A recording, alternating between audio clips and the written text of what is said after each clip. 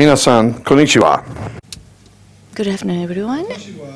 My name is, I am the president of the Cleversafe, John Morris. I used to work for IBM in Tokyo. But the Japanese is very difficult, but I can speak English very easily. And I will now stop confusing the translators in the back for a minute, because they were expecting me to speak English. But welcome to our session, and thank you very much. And sorry, we're starting a few minutes late with some technical difficulties. But I'm here to talk about Cleversafe and give you a quick overview of the company and our offering, and then turn the stage to our esteemed customer, KDDI. Mr. Maehara from KDDI will talk a little bit more about the specific implementation of Cleversafe at KDDI. We're very proud of our installation there, and I want to thank Maehara-san very much for his partnership and for joining us here on this stage. We are a Chicago-based company in the United States. We have all of our research and development and corporate headquarters locations in Chicago. I'm very proud that we have a company based on very strong innovation in a brand new area of storage technology. And as a result, we've been fortunate to be awarded more than 350 patents for our work in storage. As a result of some of the work that we've done over the last number of years with our customers, we have secured some recognition by the industry that in this relatively new area of object storage, Cleversafe has been awarded a notification as a leader in this space by both the Forrester Group and by IDC. And one of the things which is driving us very dramatically, and the kind of the beginning point of our company, was the fact that there are the content that is being driven in the web in particular. The individual objects are each getting much larger, so whether it's photographs or video or genomic information, these areas are all getting much larger, and then the network effect of the internet and the World Wide Web is causing these things to expand dramatically in terms of the number. So you have both of these factors, larger objects and more of them, driving a huge amount of data requirements such that the dominant data sources today that are driving storage needs actually are this content-driven or unstructured data. And as you see on the slide, it's already the majority of the data that's being driven for storage, and it's growing at 60% per year.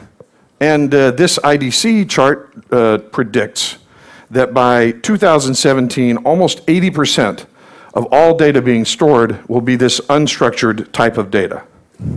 So what's the problem? The problem is that legacy storage was all created to optimize storage for structured data, not for unstructured data. We saw this problem and decided that we would start with a clean sheet of paper for the way to design a storage system optimized for unstructured data, the kind of data being driven by content around the world. And because of the storage that we've created, we've been fortunate enough to earn a leadership role. Number one, we lead in scale. We're the only storage company that has multiple customers over 100 petabytes in size. We have a shared nothing architecture, which actually gets more efficient as it gets larger. In addition, we're the number one in security. We encrypt data immediately. It's encrypted both in motion and at rest. And it's done in a carrier-grade manner so that you can really rely upon the security of the data. We're number one in manageability. According to Gartner, the average storage administrator manages around 300 terabytes of storage. The average administrator on a Cleversafe system manages more than 5 petabytes of data, so more than a 15 times improvement in the efficiency with which a customer can manage this data.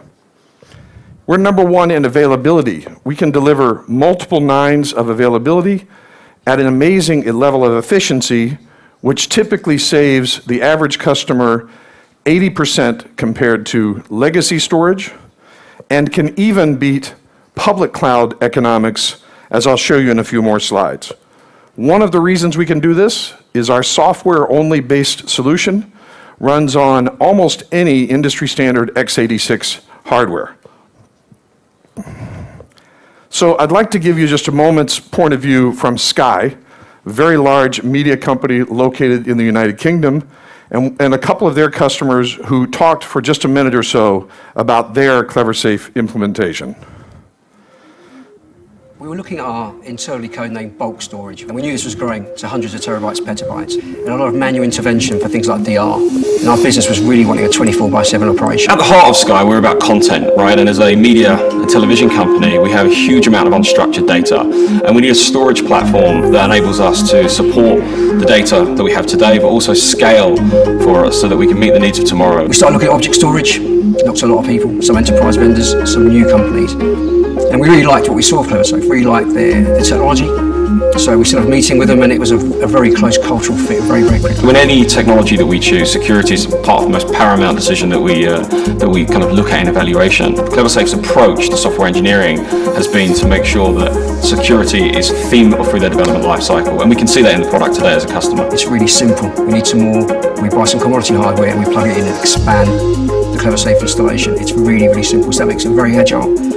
And accessibility to the storage is all done by RESTful APIs. It's all incredibly fast. No need to talk to us half the time. Just go via a GUI interface and they're straight into the KleverSafe technology. They're a brilliant cultural fit. They've worked with us in a number of initiatives to build the product and extend the product, right, to get it right for us. And it's great to see a young company with that kind of agility and that commitment to work with their customers. That's really meant a lot for us. It's a great partnership. So my thanks to Sky for that video. We'll skip over a couple of slides. This is the wrong deck. Okay, so let me share the summary of the financial situation. The data on the right actually came from the Sky analysis that they completed themselves. And this data will show that compared to a traditional NAS implementation, KleverSafe drives dramatic savings, even if in the case of Sky, you were also purchasing a NAS gateway in order to provide a connection to CIFS. You still get dramatic savings with the KleverSafe platform. And on the left side, you see that even compared to the S3, most recent reduction on the S3 side, the savings are still very dramatic for a KleverSafe platform, even compared to Amazon Web Services S3, especially as you get larger and larger size implementations. Because we're at OpenStack, the main reason that we're here, we started 2 or 3 years ago becoming committed to the OpenStack movement. And in fact, the slides, there we are, okay. Committed to the OpenStack movement. When we announced our Swift interface, native Swift interface directly into our KleverSafe platform. And then later on, we added the capability to use Keystone for authentication, which I think is an important piece of being able to participate in a full OpenStack environment. And we decided earlier this year to join the OpenStack Foundation and begin to work on contributing some capabilities, in particular into the Swift interface, so that we can help strengthen the Swift interface itself and the way that object storage works in an OpenStack world. So we're very thrilled to be part of the OpenStack community these days. So you may have noticed that on October 5th of this year, there was an announcement that IBM and KleverSafe made together. And with this announcement, we noted that we had signed a definitive agreement for IBM to acquire KleverSafe. We expect that transaction will close sometime before the end of the fourth quarter. We'll close within the fourth quarter, hopefully within the next few weeks. And at that time, our customers will begin to have an additional set of options for how they can acquire KleverSafe technology. Today, KleverSafe is sold as an on-premises storage solution, a traditional sort of a storage model. But once we are part of IBM, we'll work to very rapidly be able to provide access to the KleverSafe benefits via any of the cloud methodologies, either the private cloud implementation on a customer's premises managed by IBM, or a dedicated hardware on IBM's premises, or a pure public cloud implementation, or some hybrid between those three cloud models and a traditional on-premises model, which many customers, many large enterprises want this kind of variety or hybrid in their approach. And I'm very excited that our partnership with IBM and becoming part of IBM will be able to provide this kind of alternative and option for our customers. So I'm happy to take questions on any of that as we get to the end of this, this presentation. But for now, I'd like to bring up my friend, our customer, Mr. Maehara. Maehara-san has been engaged with us from the very beginning.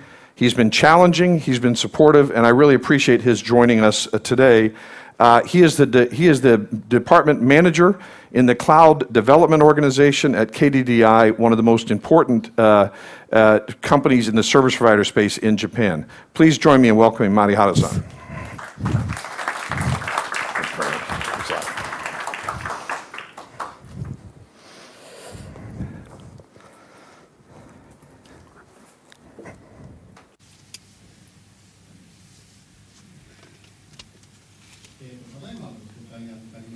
Thank you very much for the kind introduction. I'm Maehara from KDDI.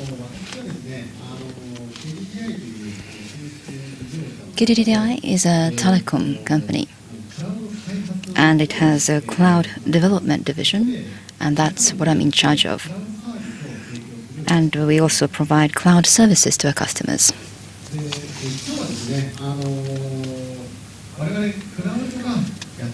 So today, I would like to share with you what is happening in the carrier cloud space. And Cleversafe is a very high-quality object storage. And specifically, how does a carrier use it? That's what I want to share with you today. And this is the first example of how we use Cleversafe at KDDI. This is au Consumer Cloud example. au is the mobile phone business of KDDI. Now, au Cloud service started in 2012. So the idea is you store data within your smart device, such as photographs, videos, and also contact information. And instead of storing it in the device, you can store it in the cloud using our services. And approximately 1 year after the service started, around 2013, things changed. People traditionally stored photographs within the device or within the SD card inside the device. But around 2013, people started storing the data on the cloud, and it became really popular. And that led to this dramatic growth. And this cloud service now stores 1 billion photographs and 30 million pieces of video.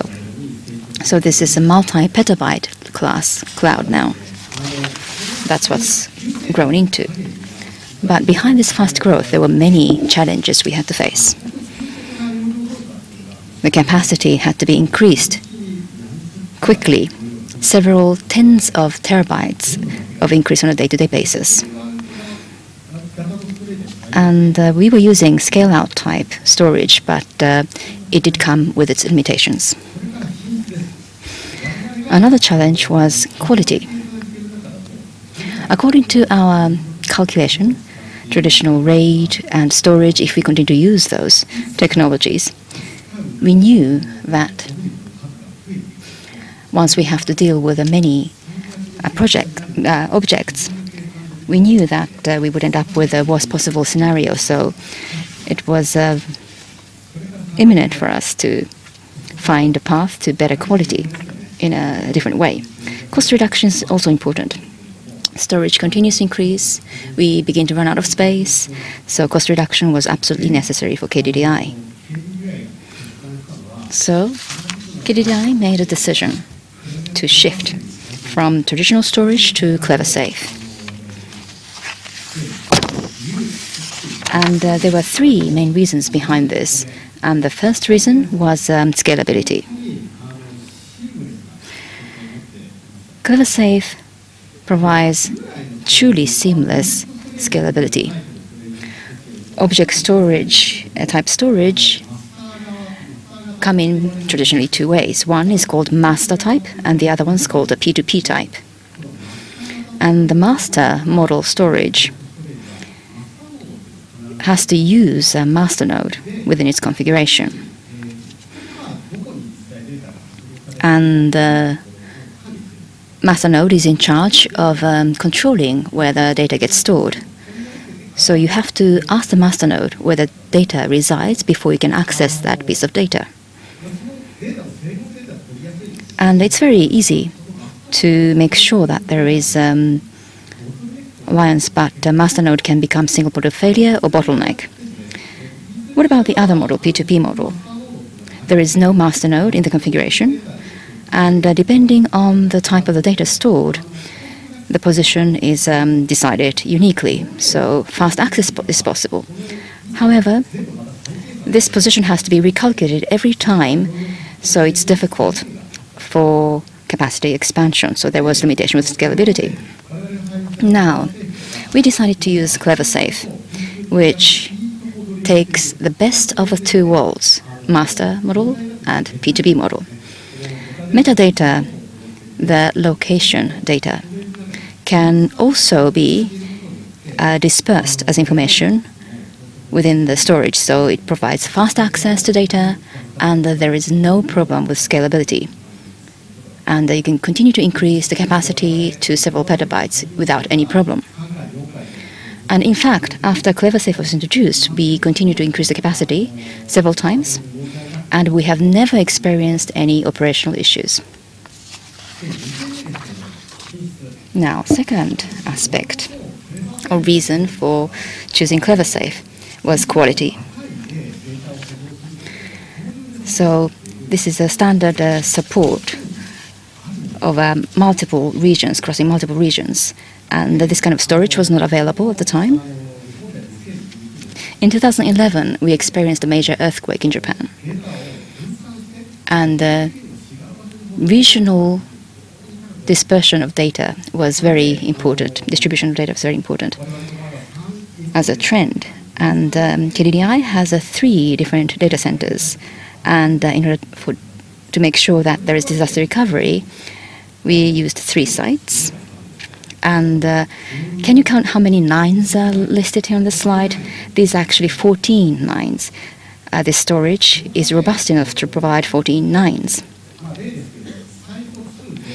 And for example, if site 2 is completely damaged, destroyed due to a natural disaster, Cleversafe can still reproduce the data completely without anything missing. So that is the second reason why we chose Cleversafe. The third reason we chose Cleversafe was cost reduction. You saw how many 9s there were on the slide. So you must assume that so many copies of the original data must be made to ensure high reliability. On the left-hand side, we have traditional technology such as mirroring and copying. And if we do this, we basically need 4 times the capacity of the original data to ensure DR. But with erasure coding, we only need 1.7 times of the capacity of the original data and still achieve 14 9s at the same time in terms of quality.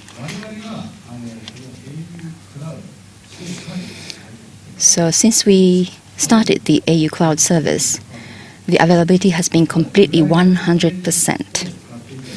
Even with conventional storage, for example, we had to duplicate a controller, and also we need to connect a lot of disks, and still we cannot achieve 100% after many years of operation. But with Cleversafe, it's completely 100%.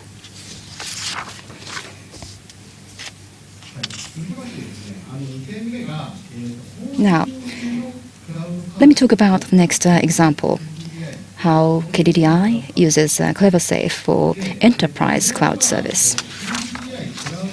We have something called KCPS, KDDI cloud platform service, which is IaaS, Infrastructure as a Service. So KCPS is the abbreviation. This cloud service is quite unique. Whether you choose public or private, both models are available, and also this is a carrier-grade cloud, so HA function is already built in. So HA is provided without fail. And I want to talk about what's underneath this system. In other words, there is a Taiwanese ODM vendor, such as Wistron and Quanta. And what KDDI does is purchase servers directly from these ODM manufacturers for this KCPS. These OEM vendors became really famous because of Facebook and also larger server vendors. But we have been using these servers from ODM vendors right from the beginning. And I know that there are other carriers within Japan that use the ODM vendors' servers. But in terms of total number of servers purchased from these vendors used in the data center, KDDI has the largest set of servers. Now, we are a telecom carrier, so network is our strength. And this is a photograph of optical network unit. You may think it's actually beautiful. Maybe you don't get to see this very often. But this is the unit within the data center. Now, what's really unique about what we do is that we can provide truly direct connection between cloud and these circuits. This is only possible if you are a carrier.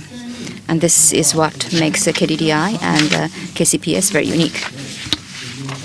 So the customers would use this service called Wide Area Virtual Switch, and they'll be able to connect the cloud and the intranet. So this is very safe, and it gives you a huge peace of mind. So within Japan, we are now one of the largest IaaS providers in terms of actual number of servers, for example, as you can see on this slide. And you can see a very dynamic growth there. On the right-hand side, you can see the screen capture of the admin console, which is used to manage the IaaS. And this console was developed in-house using Agile method. So this admin console was developed in-house.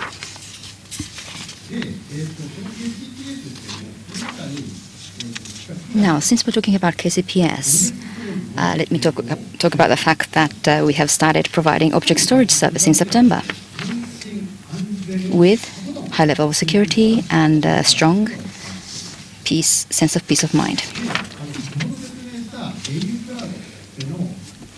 I talked about AU Cloud high availability, basically 100%. And we applied the same technology to enterprise cloud. So the spec is the same, 14 nines. And we still use the same model. Distributed storage in 3 different, physically different data centers. But that's not all. There is much more. We have truly focused on safety and peace of mind. So the network is completely closed. So you can use closed network to access object storage. It's not internet. It's a direct closed network connection. And storage houses very important data. So ID and password protection is not enough. Some customers are worried about security. So we have decided to introduce multi-factor authentication so that the network circuit and ID can be somehow linked. And every piece of data that comes into the service are encrypted and then sliced, which provides a very high level of security in terms of data protection.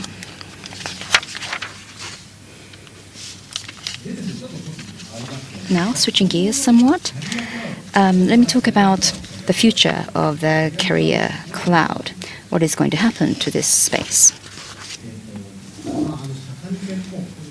I don't mean to preach of preachers. You are all experts here today. But I need to say this, the environment is already changing very fast and will continue to change very fast. So we need to be agile. We need to accelerate the speed that with which we move forward. And also mobile devices. By 2015, we already have 1.8 billion units of smart devices being shipped globally. And in terms of network, traditionally, networks were based on hardware boxes.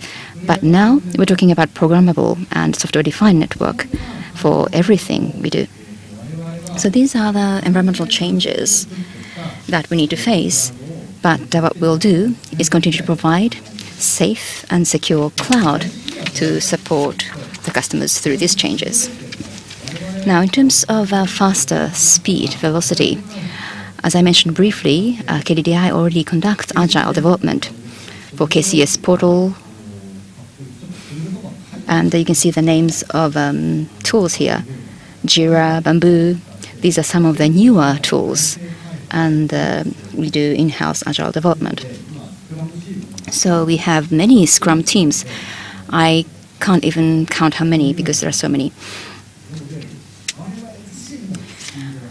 So KDDI has to be more agile in order to help our customers to enjoy an environment that is more agile. We need to change ourselves.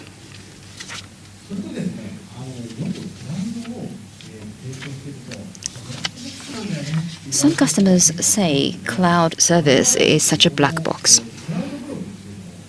So in order to provide transparency, we provide a cloud blog, which shows availability and also all the details of the faults that have happened. All this information is open and available. And here you can see a snapshot of the portal screen. 2015 Q3. We achieved 99.9998% availability for KCPS.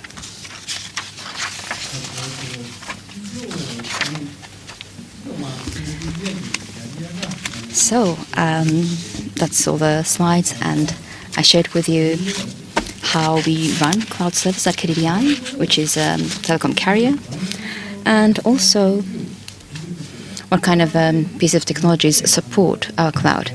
And most importantly, Cleversafe is the technology. Thank you very much for your kind attention.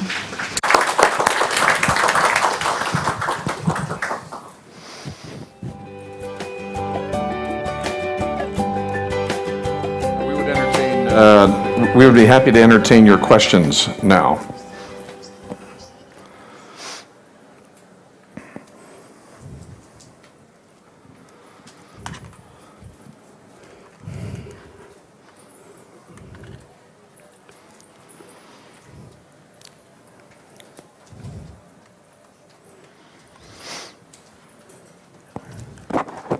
So my question is, KDDI already has many existing storage, right? So how do you integrate that with Cleversafe?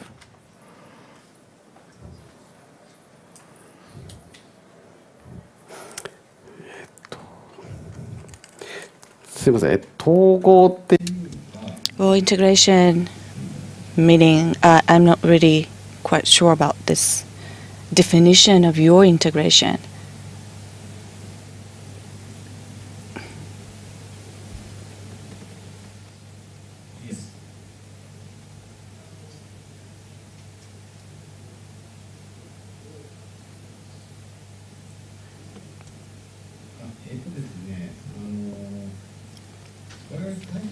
Well, initially we had been using the traditional stretch. We kept them as they are, and the newly stored data only being distributed to KDDI. So that is our first step. In our second step, those traditional stretch migration to KDDI, the data migration was carried out in the second step. That's how we had integrated those two. ありがとう。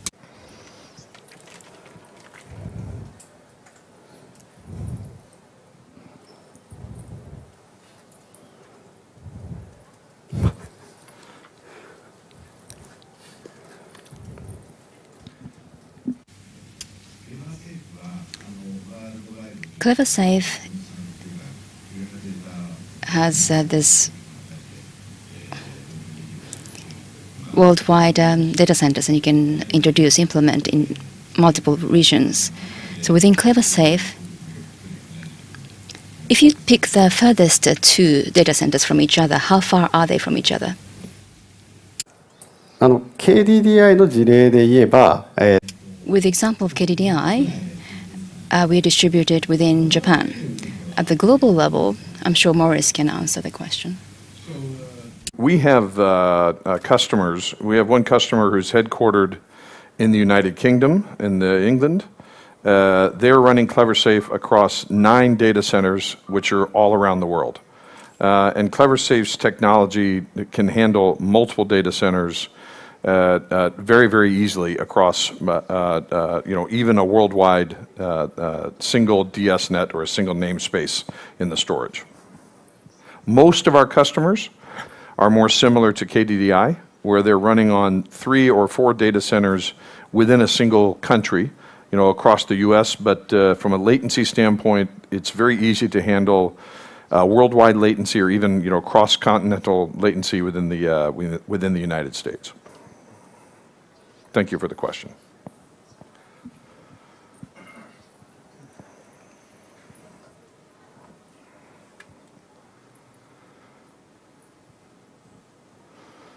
Okay, thank you very much for your attention.